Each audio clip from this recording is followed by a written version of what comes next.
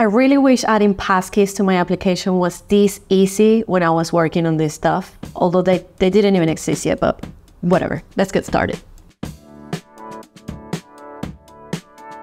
Welcome to Passkeys 101, a series where I'll tell you all the things you need to know about passkeys in an easier and hopefully digestible way. So let's take a look at how to add passkeys to your web application using Auth0. For the sake of this video, I'm assuming you've probably already worked with Auth0 and you're just looking to know how to add passkeys. I have here a Ruby on Rails web application that has been integrated with Auth0, but now I want to have passkeys enabled. So all the things that you need to take care when working with Auth0, like dealing with, in the case of Ruby on Rails, you need to deal with the callback function and all that stuff, that has already been done. And I'm going to show you what my application looks like. Let me run my server and open this here. This is my application is very simple. It's a page where you can see your profile and do stuff with your passkeys. So if I go to sign up right now, for example, you'll see I have a login box with an email and password and a social login with Google, but nothing else. So there's nothing about passkeys just yet. Let's go ahead and go to Auth0. This is a newly created tenant, but like I said, I've already created an Auth0 application for my regular web application, which is in Rails. We're gonna go to Authentications in the sidebar, then Database, and then we're gonna click on the name of the database connection. In our case, it's gonna be username and password authentication, and then we're gonna go to the Authentication Methods tab. So a passkey for Auth0 is another authentication method, just like a password would be, for example. And you see here that it's not enabled right now. So if I try to enable it right now, I get some sort of like warning saying like there's a few things you need to do before you can actually perform this. And most of them, they're already done. Just bear in mind, this is a new tenant that I just created. So these were done by default, but if they're not, if they're pending like this one right here, you need to go ahead and actually comply to this one.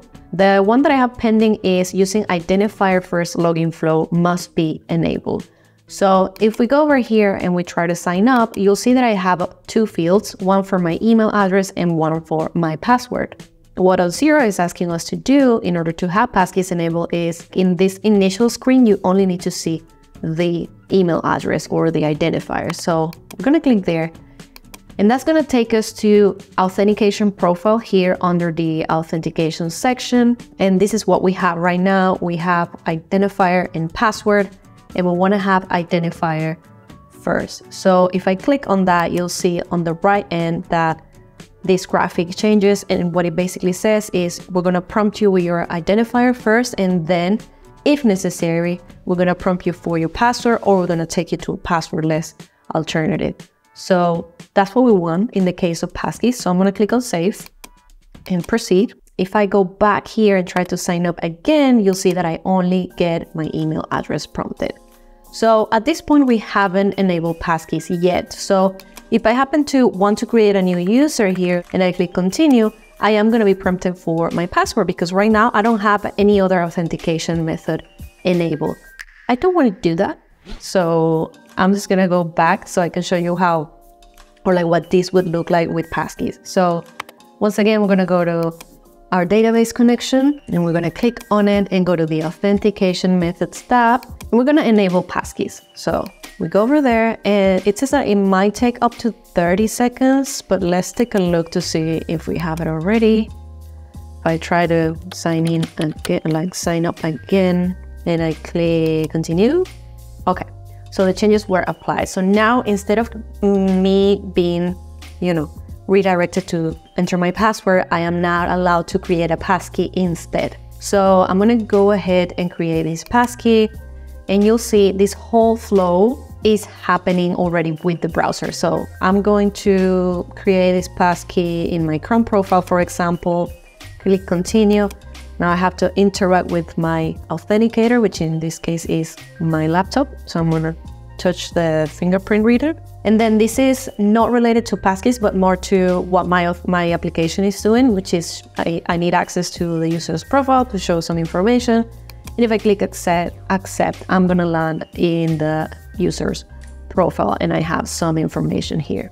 So my application has a list of passkeys and I can click here and you'll see, oh, you have one passkey here. It's a device-bound passkey and it has this information. I can revoke them, you know. But yeah, that's pretty much everything you need to do in order to have passkeys for your users. There are some things you can do in your application if you want. For example, in this particular application of mine, I'm storing some information about the passkey. So the type of passkey, the key ID, the public key, I can store that info. Maybe the ID from Auth0. You can make those changes in your application if you need to, but it's not really necessary unless you're actually going to use that information. For example, if I try to log in now and not sign up, I already have this new button here, continue with a passkey. If I click on it, I can authenticate with my previously created passkey. And it doesn't really matter what stack you're working on. What matters is that you are able to integrate with Auth0. And then once you have Auth0 integrated into your application, all you need to do is to change some configuration in your Auth0 dashboard. And that's pretty much it. Let me know if you like this video. Let me know if you have any questions, and thanks for watching.